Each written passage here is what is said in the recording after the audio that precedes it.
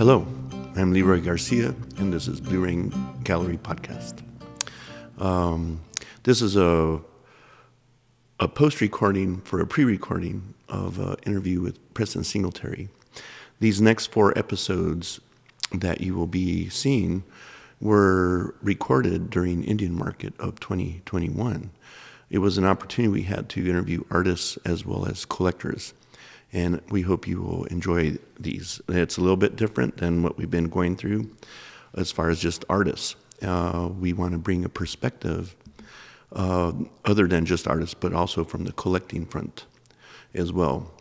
So in this interview with Preston, we've had him discuss his new exhibition that will be opening up at the Smithsonian in Washington, D.C., the Museum of the American Indian, on January 28th through the 31st.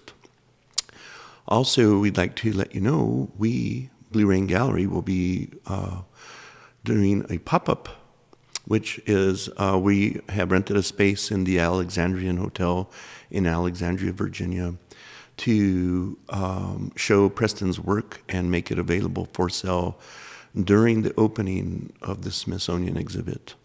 This is a really big deal, as Preston is a pioneer and has really been an ambassador of glass in the Native community. In fact, I would like to say again, if there was no Blue Rain Gallery and no Preston Singletary, there really wouldn't be a Native glass art movement like you see today.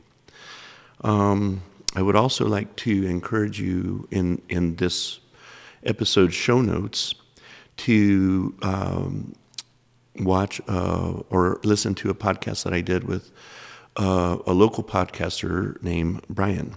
His podcast is called Artist with Brian. So scroll down in the notes if you want to learn a little bit more, especially about me and the evolution of Blue Rain Gallery and my perspective of artists and clients and the relationship between them. Check out those notes, very important. So hopefully you enjoy this episode.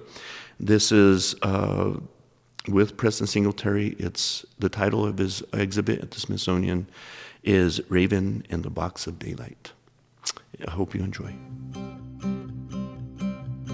Today in the studio we have an honored guest in Preston Singletary. Thank you for coming today, Preston. Thank you.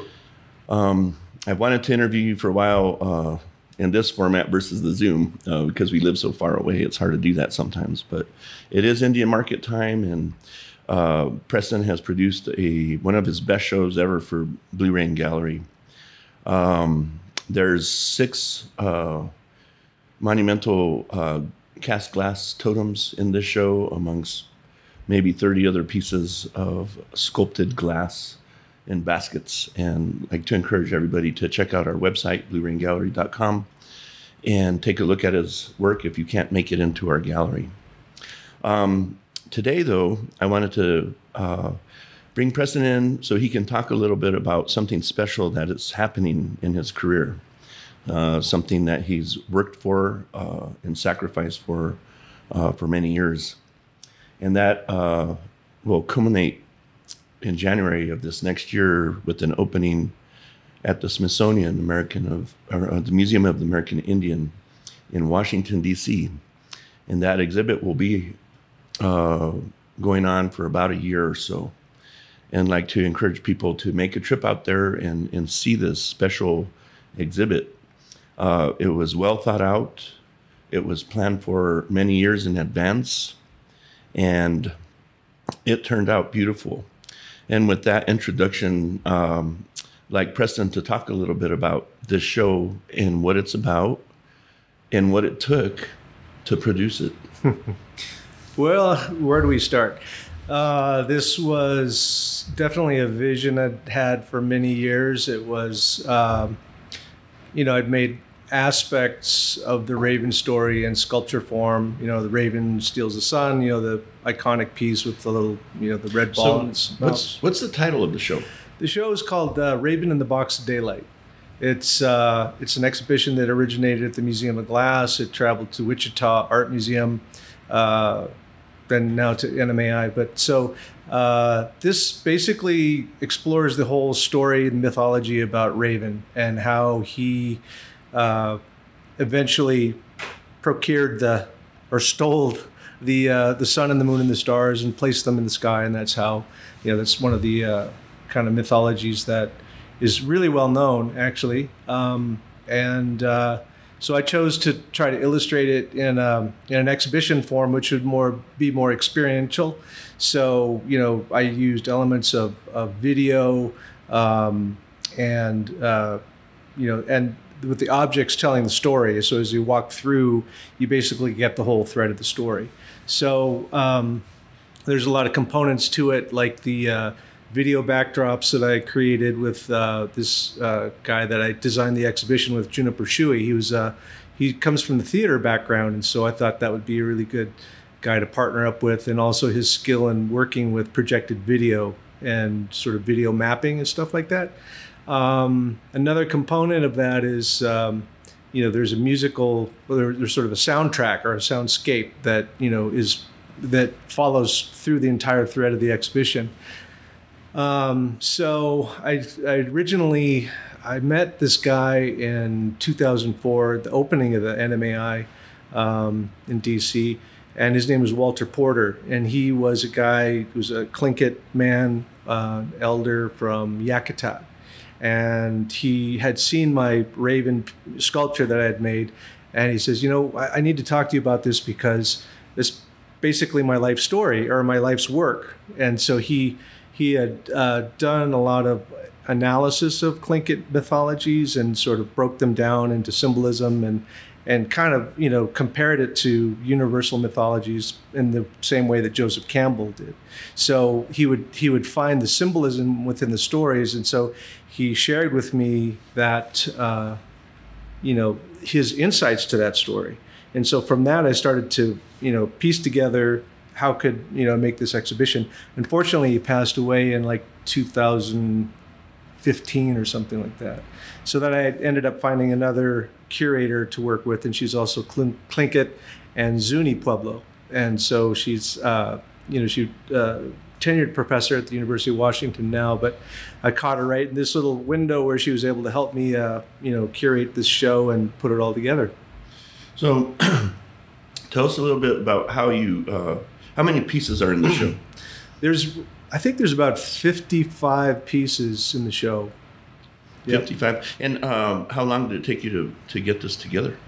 It was a process of about 4 years, I guess, making pieces slowly and just putting them aside and accumulating all the pieces. As time went on, I started to think about the story on a deeper level, and and then I ended up adding more and more. I was like, wait, no, there's this aspect of the story is Raven is white, a white bird in the beginning. Kind of like on the cover of the book, right? Yeah. So then I realized, no, I have to make white ravens. So I made several white ravens as sort of point markers through the exhibition. So it's like he's traveling around through these different areas. So if you could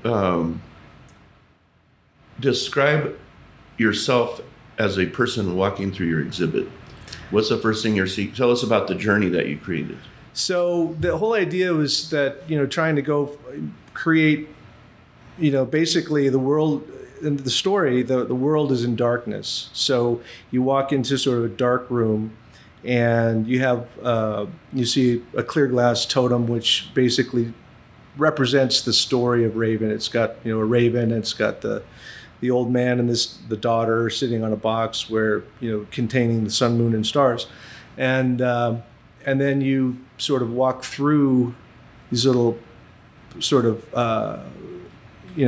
thread curtains where you've got video projection, and you see the white raven, and so you sort of follow him into this room.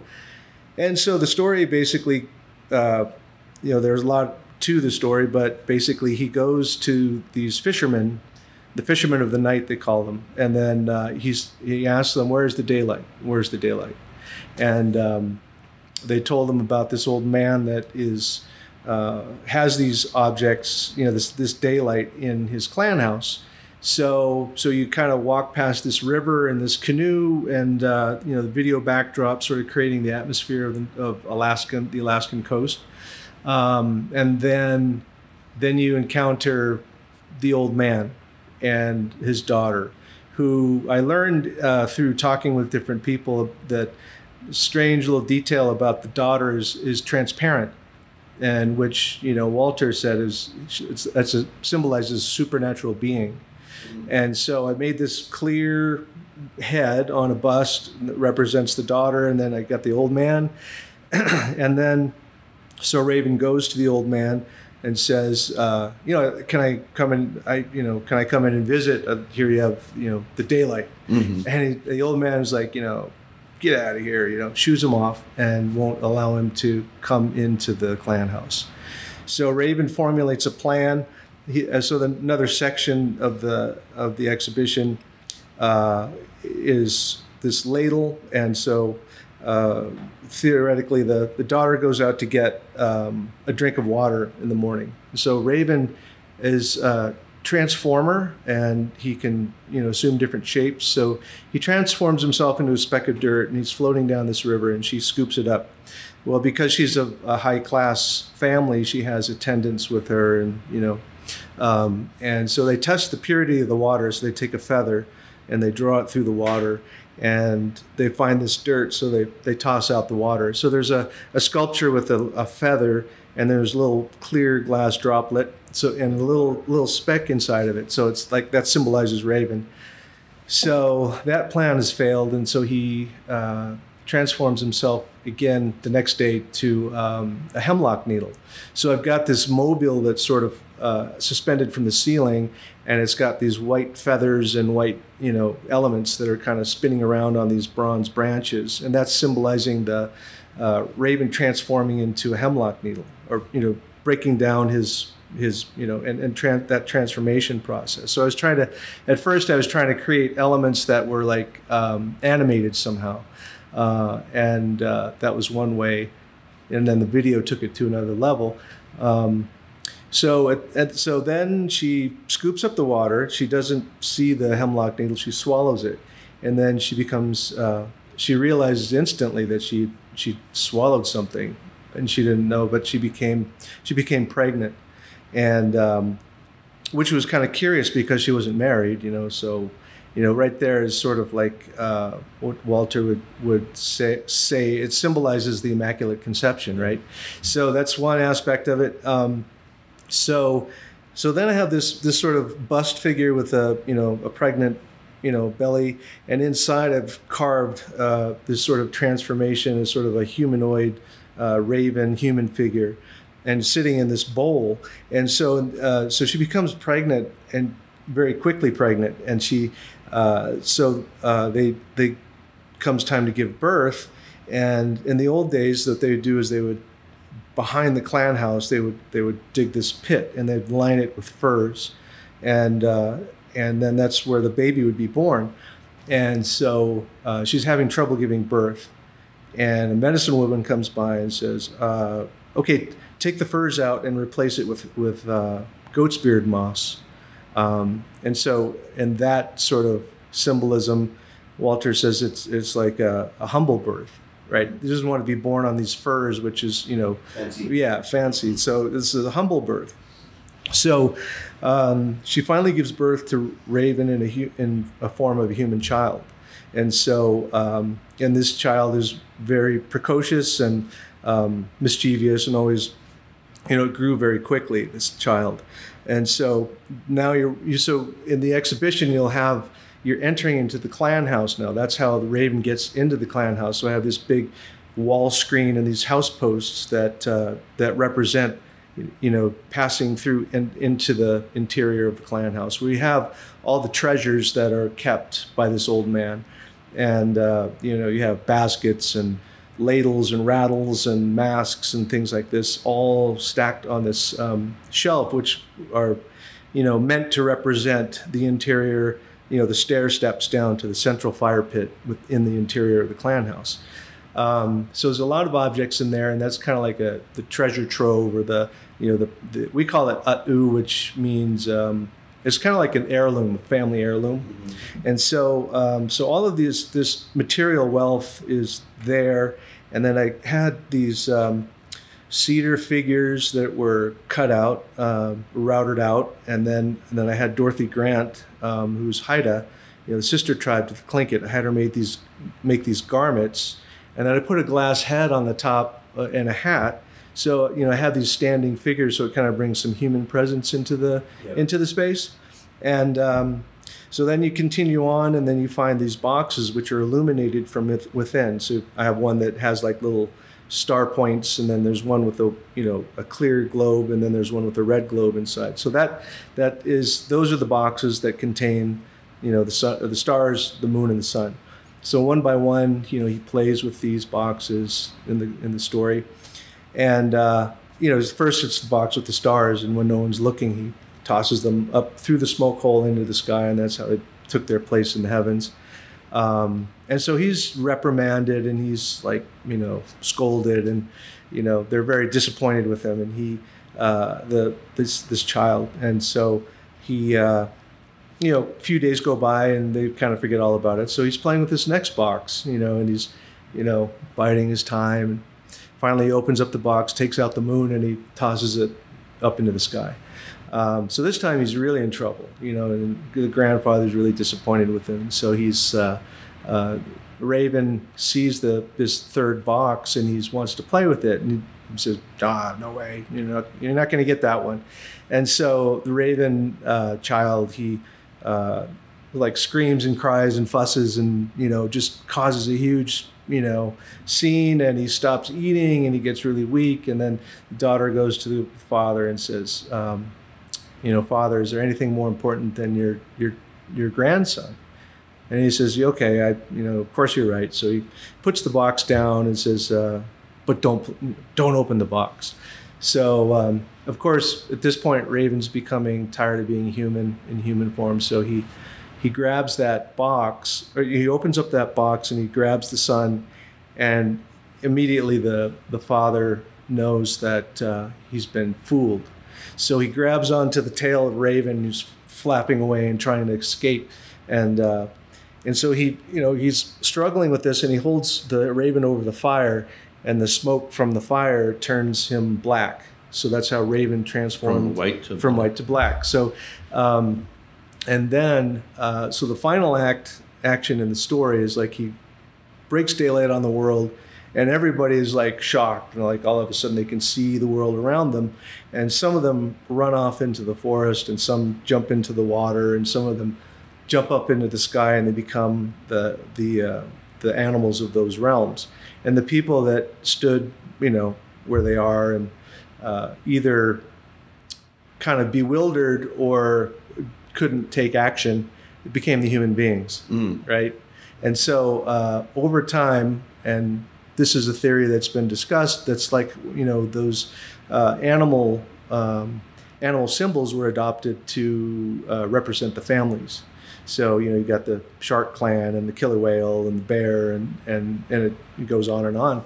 And so that's basically, so the final gallery in the exhibition has several busts with heads and hats, and the hats have all the symbolism of the different clans from the different realms, from the air, from the forest, from the water, and then the human realm. So then you've got this huge video projection that kind of, gradually gets brighter and brighter.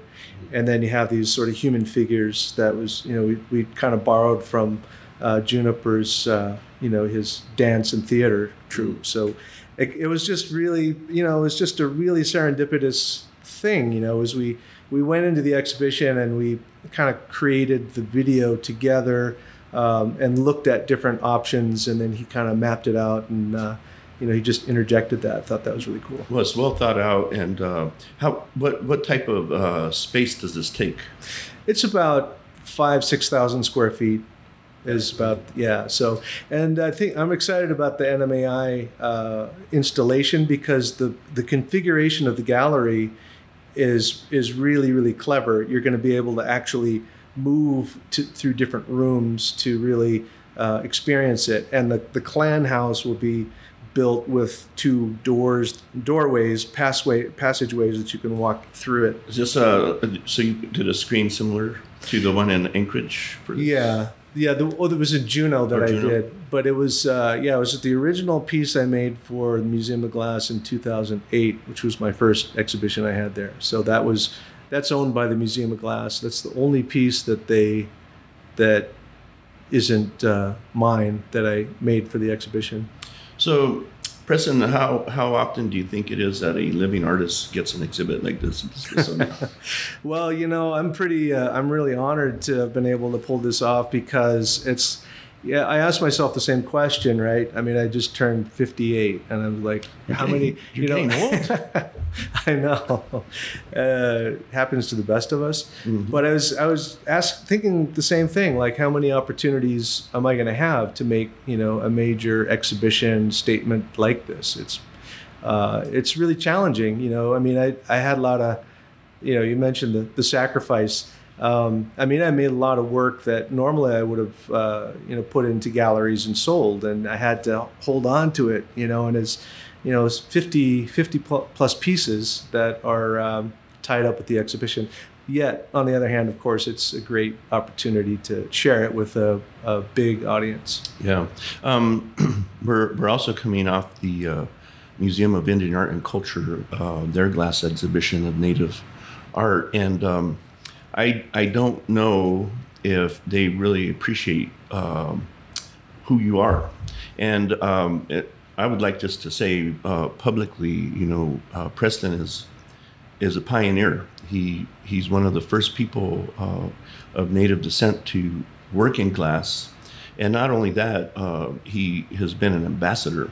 And I know Del Chihuly came down here a few times and tried to get glass going, but nobody has had an impact that Preston Singletary has given this format here in the Southwest corridor, and we're proud, we're honored. Love you, man. Love you too. Thanks for coming today. I know we could talk for a long time, and we're going to save that for some more interviews in the future. But thanks for coming, Preston. Excellent. Thank you. I'd like to encourage everybody to subscribe to our podcasts on all the platforms you can find, from Spotify to iTunes, or you can just simply go to blueraingallery.com under our podcast item there and hit it and enjoy. I'd like to also encourage people to come and see our bluerainprintshop.com, where we have tons of products for everyday life. As you can see behind Preston and right here, you can get a lot of his imagery on things that you can use every day. Thanks again, Preston. Thank you. Thank everybody for watching.